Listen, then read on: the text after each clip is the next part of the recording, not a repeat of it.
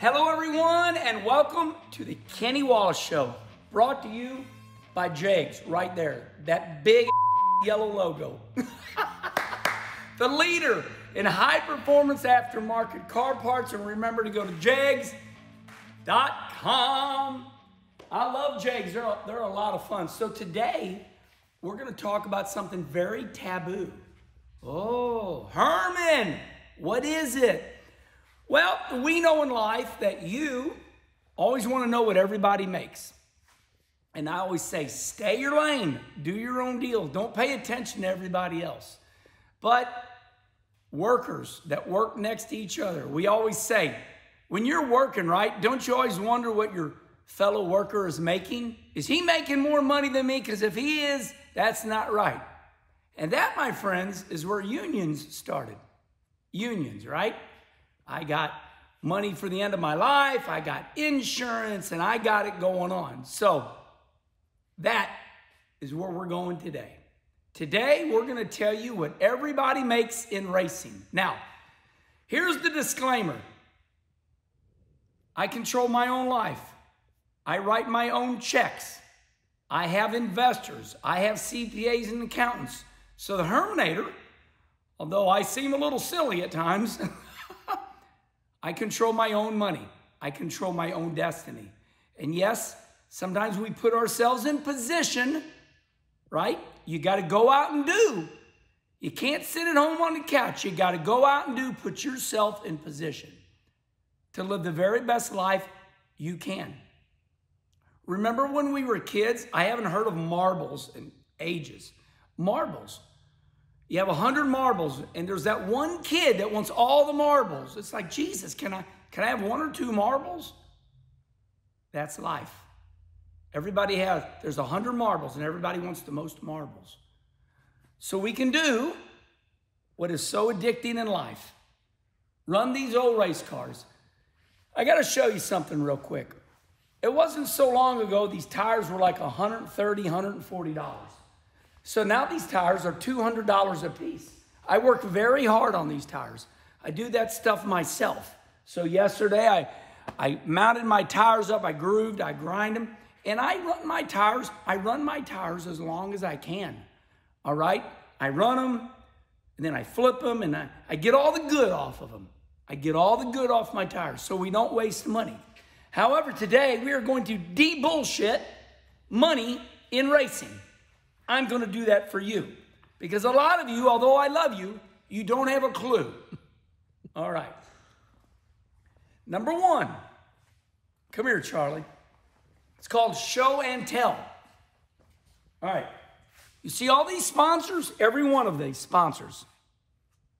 We're going to go all the way down here. All these people. All these decals. Every single one of these decals. I mean all of them. Every one.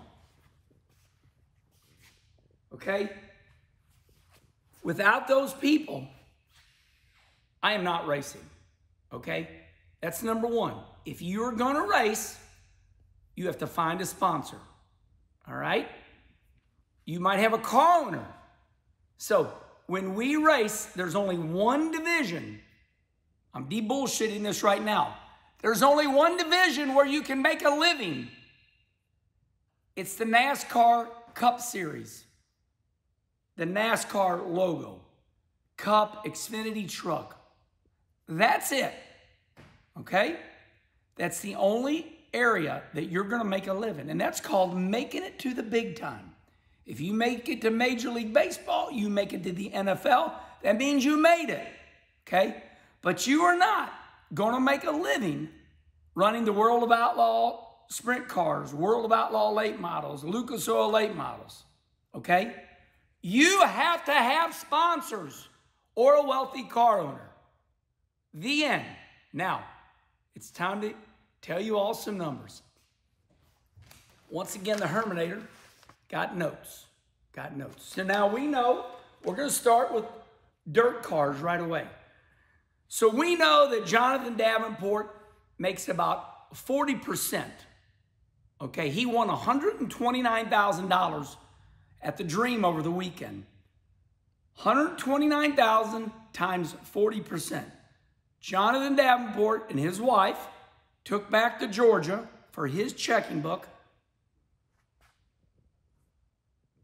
Okay, that's what Jonathan Davenport took back. Now, here's one thing that I want all of you to understand. That is so rare. Jonathan Davenport has made most of his money at Eldora, and we all know that. Brandon Overton rattled off some good figures up there at Eldora. There are racetracks that can make you or break you. So we're going to put the big ones, we're going to take the granddaddies, and we're going to put them over here. We're not going to pay attention to Eldora. We're not going to pay attention to Knoxville. We're going to pay attention to the grinding in the middle of race season. So we're going to go with the World of Outlaw late models. Now, we know for a fact, if you win a World of Outlaw late model race, $10,000, all right? $10,000 to win a normal World of Outlaw late model race. Dirt super late model race. We know that. And we know that most drivers get, let's say, 30%, 35. Let's go with 35 times 35% equal $3,500. Your driver, oh my God, he's the greatest driver of all time. Bobby Pierce won $10,000. Oh, that's what he got. Okay, now I know that's a family-run company, but if you're Nick Hoffman, if you're Jonathan Davenport, we're going to shoot at 35%, okay? Because we know that's middle of the road. We know that if you don't do anything and you just show up and drive the car, you're going to make 25, 30%. Because you don't do nothing. All you do is drive the car. You're going to make 25 to 30%, okay? If you don't do nothing. However, if you drive the truck and trailer and you do everything, and the car goes, man, you're saving me a lot of money. You do everything. I'm going to give you 40, 50%. So, once again, $10,000 to win, $3,500, right? Now, okay, let's say, well, I can't make it on that. You know, it's hard. I'm winning everything. A lot of people say, well, don't you get a base salary? The World of Outlaw late models, nobody gets a base salary. They race off of percentages only. But we don't win all the time. We're going to go to 5th spot, right? So we know that if you run 5th at a World of Outlaw late model race, you're going to get about, you're going to be lucky if you make $750, right? So we're going to get rainouts, so we're going to go 48 nights. 48 nights, World of Outlaw late model racing, times $750 because you run 5th. That's what you made for the whole year. That's a shocking blow.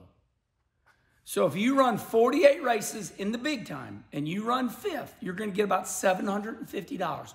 Pays 10 grand to win. Drops so quick, it's unreal. 10 grand to win, way down. So if you run 5th, okay, we're going to give you $750 times, you're going to get $36,000 a year. Now, I've done my due diligence. One of my dear friends that knows it all says, Herman, if you make $160,000 a year as a driver, you've robbed the kitty.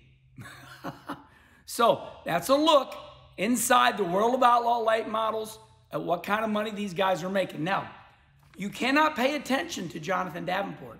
I'm telling you the good, Jonathan Davenport. I'm telling you bad, and I'm telling you the ugly, right? So Jonathan Davenport won $2 million last year. He probably took home about, gosh, $800,000, right? You make $2 million a year, 50%'s $1 million. Right? He's going to say he's making 40%. Jonathan Davenport probably won $800,000 last year. But that's Jonathan Davenport, and that one race, the million, paid $1 million. This is why we got to have sponsors. You cannot race without sugar daddies. Sugar daddies are people that have businesses like Hoker Trucking, Allgaier, down there in El Campo, Texas. We need people that know how to make a living so we can do what we want to do. This is a disease. This is not real life, okay? On the Joey Logano, Kenny conversation, Joey Logano said this is fake. And he's right. This is not how you really make a living. Let's take Nick Hoffman. Nick Hoffman makes a real living. He builds race cars. That's called a real living. When we race this, I mean, there's some guys that are going to make it, but for the most part, you're not going to see Jack Hewitt retiring in the Bahamas, okay? You're not going to see these guys, oh, I got my 401k. They ain't none of that. This is a vagabond type racing. Dirt racing is a vagabond type racing. You need sponsors. You need wealthy people, okay? Now, let me break down a little something else for you about the World of Outlaws.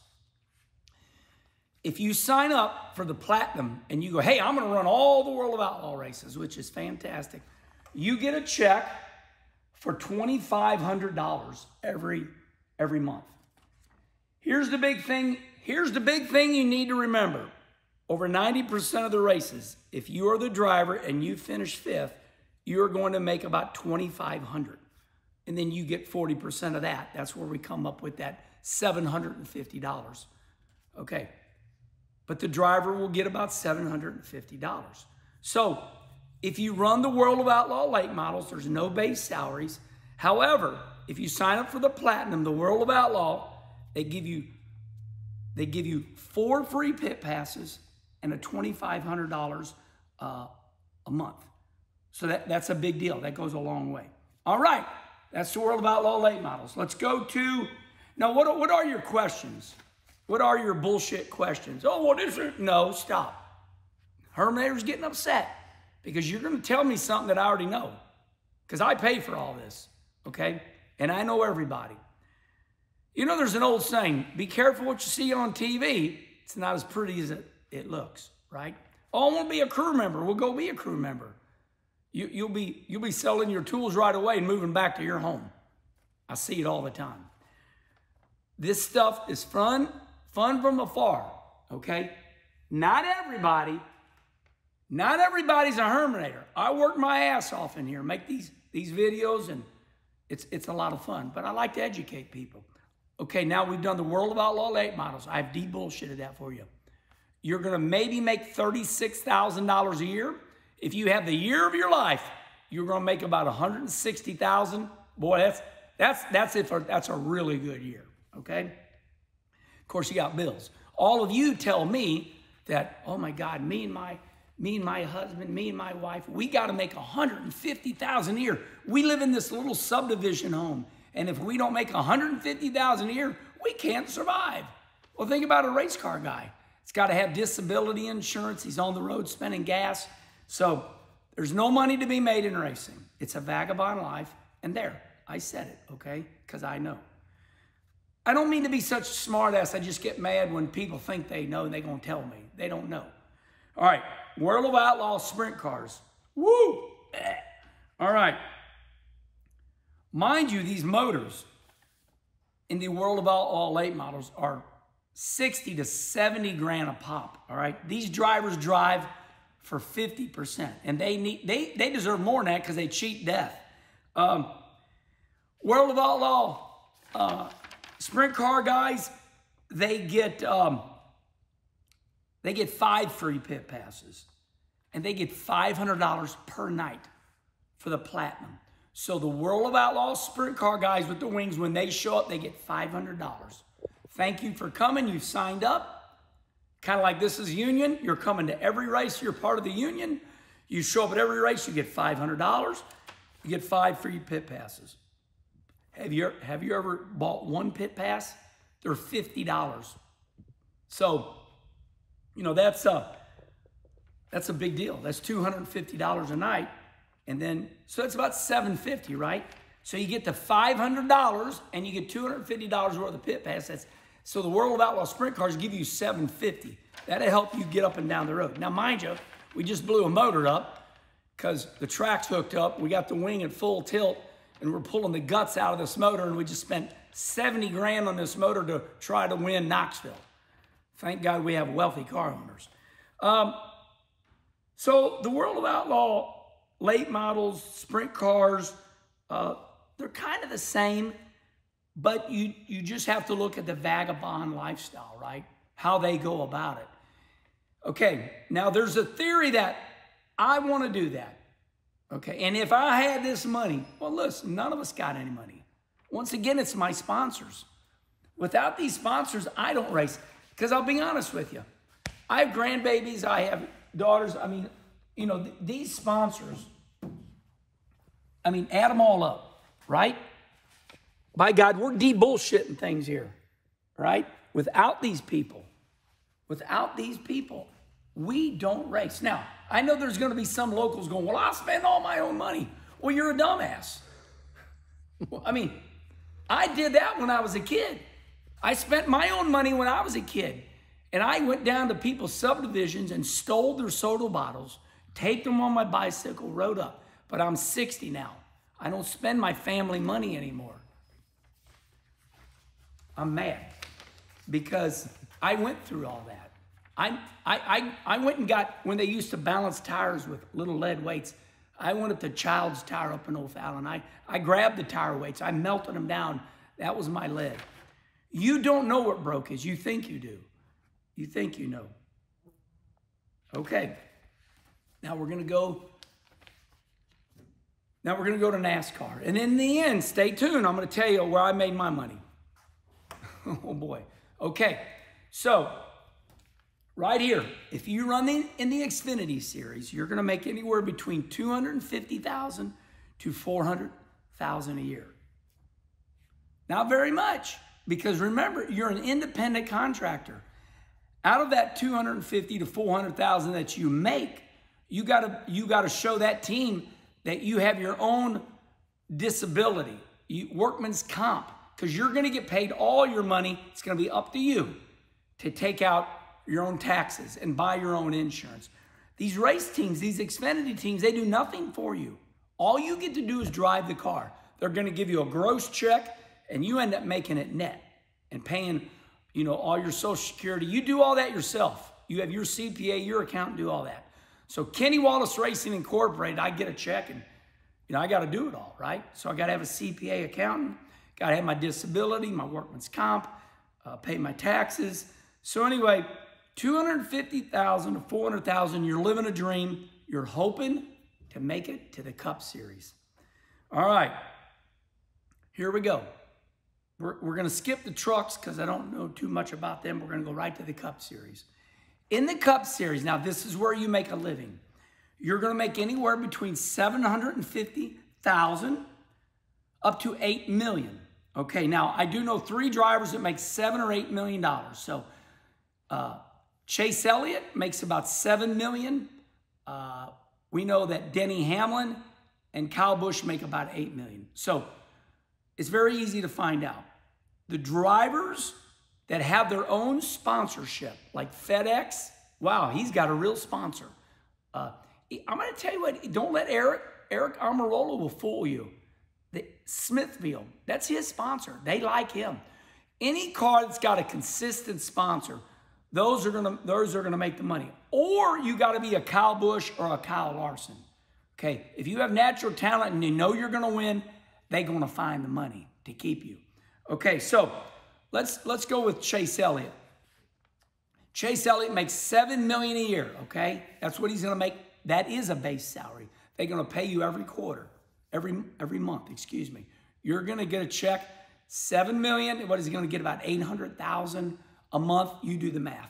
So now here's the deal. Chase could have easily made $11 million, but he got hurt, right? Then he got suspended. So Chase still going to make $7 million, going to make a little more depending how his year ends up. Does he win a race? That's the difference between 7 and 11. You know, you go, well, once you get up into those figures, then yes, it is. It's still a big deal. 7, 8, 9, 10, 11, $4 million. Him breaking that leg, you know, and when they say, oh, you should be able to do whatever you want to do. Well, I get that. But, you know, Chase breaking I love Chase. Good friend of mine, good guy. I always throw that in there so you know. You know, I talk to Chase. I like him. But $4 million on the line breaking that leg. Now, he's got disability insurance. That does cover anything in life. But if you buy disability insurance, sometimes they want a list. Was skiing on his disability insurance? Was it? He says sometimes if that is not on that list, so when you get disability insurance, they go, tell us where you're running. If it's not on that list, you don't get that money. Okay, so hopefully I broke down and de-bullshit a lot. The World of Outlaw Late Models was something that I really wanted to get into because although we love it, I love it, but some people just don't get it, okay? It is a vagabond lifestyle. Those guys are in those toter homes. Yes, they're $1 million, $2 million, but those guys smell like ass. They're guys all piled in that damn thing. I've seen them, like, get me out of here. You know, after 2 days, it's like, ugh. You know, they use this, oh, it's nasty. So, okay, you think it's awesome, we'll go do it. And you won't do it because nobody hardly does do it. They get on the road for about 3 days in the middle of the summer and like, oh man, this was a blast, but I'm going back home. So I think I've told you everything except where did I make all my money? If I'm going to tell everybody the taboo subject, I guess I've got to tell you where I made my money. So I'm going to be very honest with you. So when I raced in the NASCAR Cup Series, I made very good money. I give motivational speeches. I do a lot of things, right? I'm a mover and shaker. I made good money, and I got into real estate. I took that NASCAR money, and I bought a lot of real estate. And I'm not going to tell you exactly what kind of real estate, but I bought real estate. And then I decided that Kim and myself wanted to move back to St. Louis. And all my real estate was in North Carolina. Now, I've told this to Michael Rigsby. You know, okay, I think that's Dirt on Dirt, whatever his podcast is there. This story has been told. It's not a taboo story. When we decided to move back here, I took all that money that I had in real estate and I sold it. And I sold it to a very famous race car driver, okay? And I had already saved some money. But I took that money and I found a really good investor on the north side of Chicago. One day, if you corner me, I'll tell you who he is. But this guy's very good. He's the real deal. And I cashed out. I sold all my real estate, right? And I invested in the stock market. And guess what happened? Remember when Bill Elliott said it's all about timing and circumstances? Donald Trump became your president, and the stock market went from 19 to where it's at today, 34,000. So I put my money in at 19, and it's at 34. That's one of the biggest gains you'll ever see in the history of the stock market. I got very lucky. Timing and circumstances, all right? That's where I made my money, not in racing. So you take your money. If you watch the Kenny Conversation with Joey Logano, all right, you got to do it the real way, all right? That's what I tell Gordy Gundaker, his family. Gundaker Better Homes and Gardens, right here. Gundaker Realtors, all right? Realtors, realty, land, that's where it's at. Nick Hoffman, very proud of him. He has a chassis company. If you think you're going to make a living doing this, this is what we love to do. You're not going to make a living doing this. So when I had to buy 3 motors for this at $30,000 a pop, all right. I hope I explained everything to you. Drop your comments right here. Go ahead and go at it with me because I know I'm a dumbass and you know everything. And remember, that was a totality of everything, not your guy at your place, okay? We all know the bottom line is this. A good dirt super late model racer might make $40,000 a year. If he has a year of his life, he's going to make about $160,000, all right? And if you're Jonathan Davenport, you struck gold. All right, everybody. Well, remember, we're in podcast form.